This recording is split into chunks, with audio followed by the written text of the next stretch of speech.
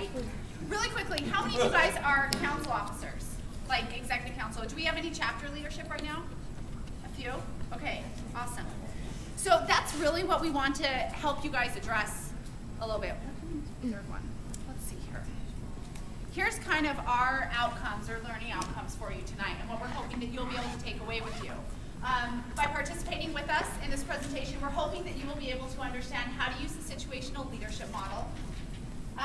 You'll understand the impact on the gap through the leadership perspective, and then the impact on the gap through the follower perspective. And I'm going to just throw it out there that for me, I don't like the term followers when we're talking about leadership, but this model and theory really focuses on, that's the terminology that they use. So when we're saying followers, it's not meant to be that someone's better than or more powerful than, it's just the term that's used in this model. Okay? And then I think we could probably put a fourth one up there that talks about the intersectionality between the leadership and followers within the situational gap model. Okay? So what is situational leadership?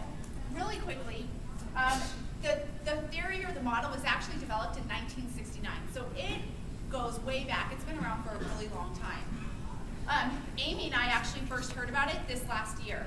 And it's a theory that has been used extensively in organizational leadership and training development throughout the world. And so we just found out about it this year. And not only did we like it, but we actually feel like it's very applicable to our Greek organizations and our Greek community and how the level of structures of leadership that we see in our communities, if we were all following this situational leadership model, we would all be much more effective leaders without doing much more work. When you guys think of the term situational leadership, what do you think that means? What do you think this model is about? Any thoughts? Initial thoughts? Yes? Just like different situations that you're in? Yeah, perfect. So it's pretty much exactly what it implies in what you said, and that's that leadership focuses on leadership. Situational leadership focuses on leadership in different situations. It stresses the need for the leadership to provide both direction and support to the people that they lead, or to the followers.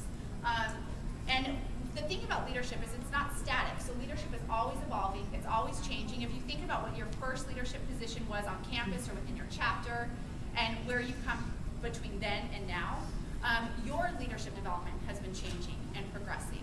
And so the idea is that as a good leader, as an effective leader, you are identifying where your followers, again, their language, fall into this leadership, this situational leadership model, and you're adapting your leadership to best benefit them, okay?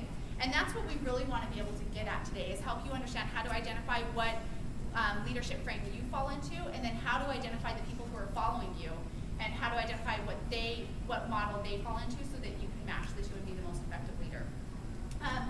The situational leadership model, it's broken up into two components, and that's what we're going to kind of talk with you today. It's the leadership style and then follower readiness. And I have to just quickly give a disclaimer. We're going to be going through this kind of quickly, and we've got handouts, we've got stuff that we can email you. We're happy to share the PowerPoint with you. So we don't mean to be just lecturing at you, but we want to get through the theory part so then we can talk a little bit about what that means. All right? So I'm going to take the first half, and I'm really going to talk to you all about leadership style. So leadership style is going to be the patterns of behaviors that you use as a leader to influence others. And generally those are expressed by the words and actions that you all portray. So there's an important component to this, though, that we're missing in terms of this diagram. Because leadership is most effective when you think of how it's perceived by others. So when you think about what the actions and the things that you're doing as a leader, they're only effective if others are perceiving them to be effective. So let's look at this a little bit more. It's not about how people see themselves that matter. It's how they come across to others they're attempting to influence.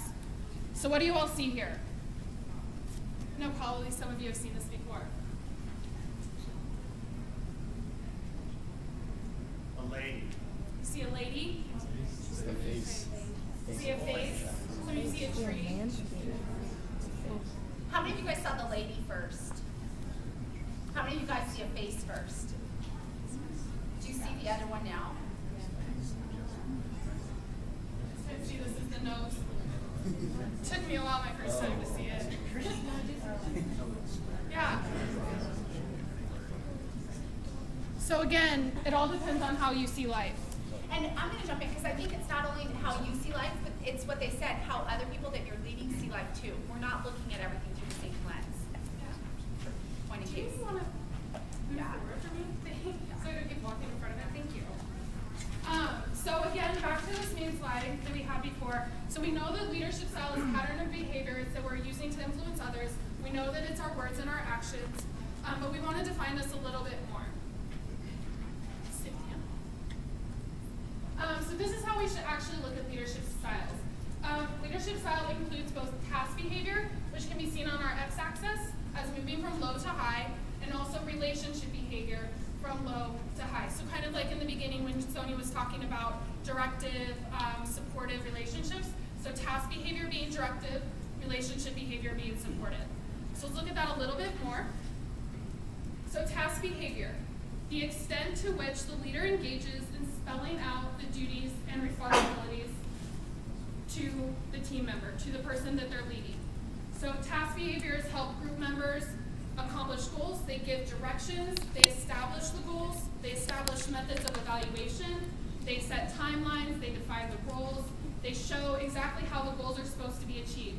So they really engage in direction and providing that timeline for achieving what you all as a group want to achieve. Generally, task behavior is more one-way communication.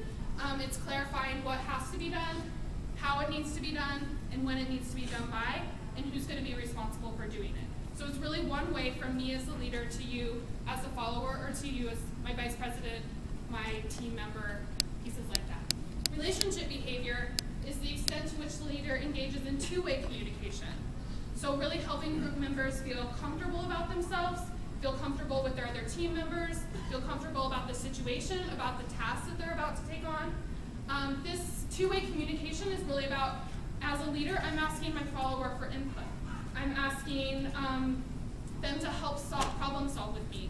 I'm engaging and showing emotional support for them if they're having a stressful day. I'm listening and really engaging in that two-way communication piece. So these are our two accesses. So let's take a closer look. So leadership styles can be classified further into 4 distinct categories of task and relationship behavior. And we're going to look through them one by one. So the first style is S1, first style 1, in case you didn't make the connection. And this is really a high task, low relationship behavior style of leadership. We call this style directing. In this approach, the leader really focuses communication on goal achievement. They spend a smaller amount of time doing those supportive relational pieces like listening, asking for input. It's very much so one way. These are the tasks that needs to be done. Here's how I need you to do it. Here's the steps that are involved, and I'm going to check in with you consistently to make sure that you're meeting steps every step of the way. Generally, the leader is the one making the final decision in this instance. So effective behaviors, if you are a directing style of leader, is telling, guiding, instructing, establishing, but that doesn't mean that you want to be demanding or demeaning or dominating or attacking. It really is more of the telling, guiding piece. So that's S1. Any questions so far? You're all scrambling to write. Just so you know, we'll send you guys PowerPoints. Don't feel like you need to take down all these notes because we're happy to send you PowerPoint, and we've got handouts that we can send you too. So S2, the second style of leadership we're going to talk about is coaching. In this style of leadership, it's high task, high relationship. So the leader really focuses on communicating the achieving of goals and also meeting the social, emotional needs, really connecting with the person just as another individual and engaging in more of a friendship. The coaching style requires the leader to involve themselves with the team members in terms of giving input, soliciting feedback, giving encouragement. However, it's also an extension of S1 in that spelling out tasks is still very important, making the final decision on what is going on, what is to be achieved. All of those are still very important. So when we think back to our first activity when we were doing the peanut butter, and Walter and I were, I would say, engaging in a coaching. I was very specific from the beginning about these are the tasks that need to be accomplished, but I was still trying to form a little bit of a relationship with him. I was, as best as I could in the situation, asking about his family, asking questions, trying to get to know him as a person, and then also encouraging him, jumping in, helping out when I thought he might not make the time limit I had set. So I would consider this more of a coaching leadership style that I was expressing. So encouraging, explaining, collaborating, persuading, those are all effective behaviors for this section. Looking at S3, we're in the supporting leadership style. So this would be low task behavior, high relationship behavior. In this, the leader is not necessarily exclusively focusing on goals. So the more important part is using supportive behaviors, using the relationship, building relationships, and then hoping that because you've built that relationship, that that person is then going to be effective in their job responsibilities. So the supportive style includes listening, praising, asking for input, giving feedback. A leader using this style often gives their team members or the person that they're overseeing control of those day-to-day tasks, but maybe checks in every once in a while just to say, like, how are you doing? Do you need any help with anything? And then they're still there if you need to, like, major problem solve or run into a question. But overall, the follower or the team member really has control over those day-to-day operations. You're just there to oversee from a very macro level. The S3 leader is also someone who's quick to give recognition and support. Again, going back to that high relationship behavior, they really want to praise, to listen, to provide feedback. So participating, encouraging, collaborating, committing, those are all aspects of a supporting leadership style. And then our last leadership style, S4, delegating. How many of you would say like that you're a delegator? That you would say in your leadership style that you like to delegate? Some of you? Oh, I'm micromanagers. Just kidding. The last leadership style is delegating, S4.